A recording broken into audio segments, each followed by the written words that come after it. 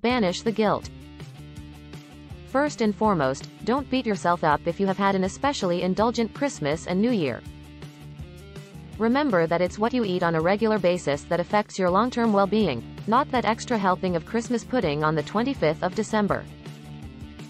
Think balance, not deprivation.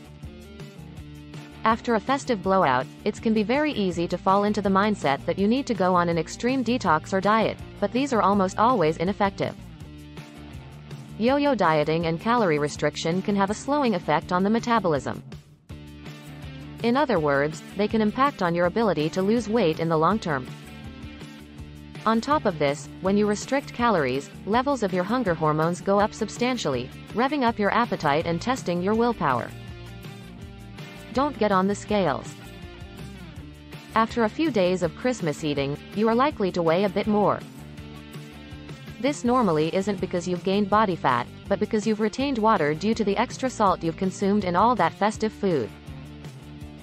Clear your house of the Christmas leftovers. If it isn't there, you can't eat it. But if you know that you have a kitchen full of biscuits, chocolate and Christmas cake, you will eventually succumb, research says so. Plan ahead.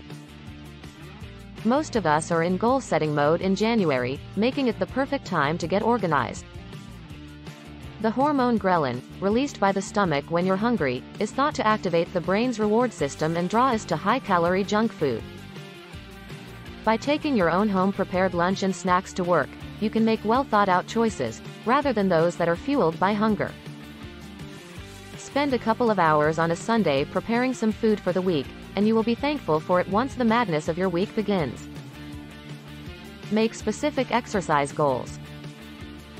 The second week in January is almost always the busiest of the year for gyms, full of shiny new leggings and great intentions.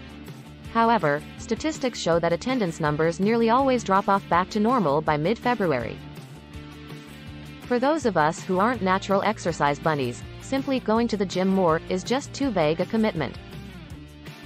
The key is to make very specific exercise goals, e.g. 2 spinning classes a week, and a yoga class every Sunday.